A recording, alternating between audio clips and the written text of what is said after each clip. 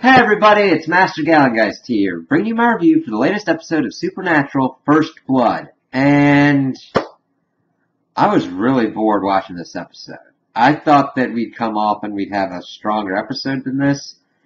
This seemed more like filler with a little bit of setup going throughout. So, where we left off, Sam and Dean had been arrested for attempting to kill the president, and nobody else knew what happened to them. So we kind of see that going on here as Mary and Cass try to figure out where Sam and Dean are, while we're getting scenes of Sam and Dean acclimating to their prison situation for about 2 months, seeing them doing their like Sam and Dean stuff, Sam working out and all that, Dean taking a nail and scratching the days off on the wall and napping and liking the food, whereas Sam's like, ugh.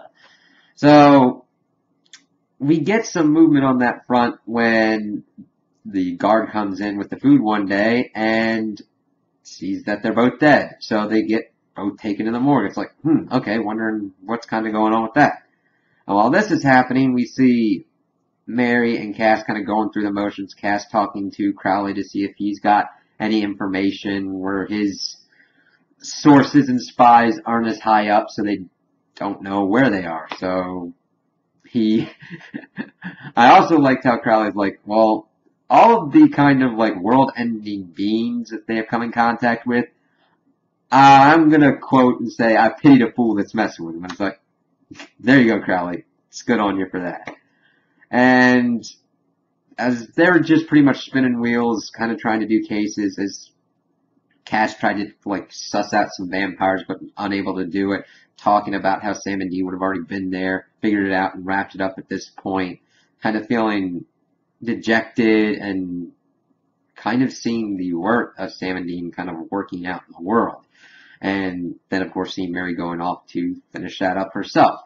And then we kind of get back to Sam and Dean. They wake up in the morgue and put the poor dude who's on duty to do stuff in the morgue into one of those body closets and bug out pretty much and are able to get in contact with Cass and like, where are you? They kind of give them a general idea of where they're at, where they're going to pop up, and then they just go off in the woods. And it's kind of like the First Blood Rambo kind of stuff because they eventually find a cabin and kind of set up woodsman style, taking out people. That's some good action, but I mean, there really wasn't much to it getting to these points. And they kind of set up their traps and like pretty much take out everybody. And they're like, alright, leave us alone. We're getting out of here. Okay. Because there's this like agent and this old guy and they're not really given any character development for you to care about them going after the Winchesters whatsoever. So Sam and Dean get out and pretty much meet up with Cass and Mary because they had solicited the help of Mick and Mr. Ketch, and I don't know how they really helped other than getting to borrow a thermal imaging satellite. I mean, it was like something truly any hacker hunter could have done for them. To be honest, it was just a whole lot of really nothing happening in scenes and just getting to that point. It's like, okay, this an hour's almost up. Nothing's really happened. What is this supposed to kind of prove? So, as we're seeing them introduced, we had Mick throughout talking about doing his report on this typewriter, which was an interesting communication device in that he would kind of type in a command, be like, I'm reporting in, and then someone else would have another one, I would assume, and typing responses back to him. That was kind of cool. Not really much use other than to show that Mick's efforts to recruit hunters and whatnot didn't work so well.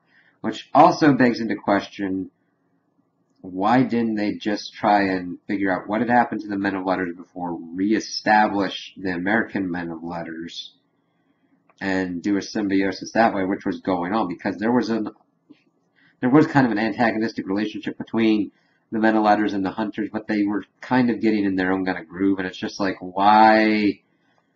I mean, of course you would always have trouble with Hunters because they work well because they're a loose network that can cover the United States and they kind of know the area as well.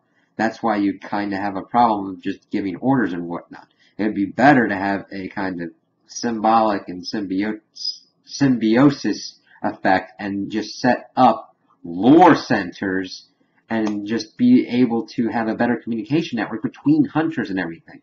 The Men of Letters would be their communication and research and R&D division, while hunters would work more on that. It's like, okay, that would be better, but that's not really thought of. They just want control over the hunters to be like, you follow our orders. And one hunter just like, yeah, you can stick that. Walks away. So we get to the end of the episode and we find out that Sam and Dean made a deal with Billy the Reaper that she would kill them and bring them back, but a Winchester has to die. And it's like, oh, okay, this is kind of telegraphed. Mary's going to sacrifice herself, but that doesn't happen. Cass kills Billy, which I don't have a problem with. Billy wasn't a bad character, but she wasn't developed in any real meaningful way. She was just a Reaper who was pissed off at the Winchesters, like killing death and cheating death so many times. That's about it. We never got more dive into her, so it's like, okay, you knew you weren't doing much with her, so you just kind of tossed her. Because they made a pact that, the Cosmic Pact, so we'll have to wait out for those scenarios to happen that somebody had to die, and she was coming to collect, and Cass is like, I'm not gonna let you guys sacrifice yourself, because Mary was gonna do it, and he's like, the world needs you, Winchesters, this sad little doomed world needs you guys, and I'm not gonna let you sacrifice yourself. And of course, I did this thing, and you're welcome. And it was really, that was a big moment for Cass. I think realizing the importance of what Sam and Dean and the Winchester family have done with hunting and helping people and saving people, and seeing that kind of emotion with him is like, I'm not going to lose my friends. I'm not going to lose these people because they're my friends. And it was cool to see that in Cass. Now granted, he doesn't show his emotion that much when he's doing it, but after every season we kind of see more and more of him come out. And we got a little bit more towards the end with the Men of Letters, seeing that Mr. Ketch had taken out the people that Sam and Dean had left alive, of course, which would probably piss him off.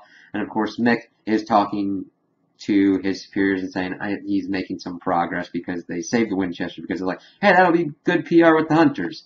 And has Mary kind of, Mary's ear to the proposition of working with the Men of Letters. So we'll kind of have to see what goes on with that, but not much was done to forward the plot. I'm thinking that this is trying to set up the conflict more of the British Men of Letters as the kind of back-end villain of the season, the big bad, even though Lucifer himself and the Nephilim weren't touched on at all. I think it's going to be a kind of juggling act with that, which I don't know how much success that's going to bring. Because this episode was like, we got ourselves into a situation, how do we write ourselves out of this? And it just, I was very disappointed in it. And I was really bored with it, and I'm just hoping that we'll get better stuff as we're going on. It was almost like I would have just rather had a filler episode. I'd like they had escaped in like 5 seconds or whatnot and just did like some random hunting or whatnot. It made me want one of those filler episodes that are really well done, and this was just like, I know you could do so much better. Why? So I'm looking forward to see if it starts picking up and has a better kind of momentum and coherent back-end story, but we'll have to see. So those are my opinions on the episode. Tell me what you guys think in the comments below. If you liked it, if you didn't like it, if you agree with me, if you disagree with me. Also, like and subscribe, and I hope you have a good day.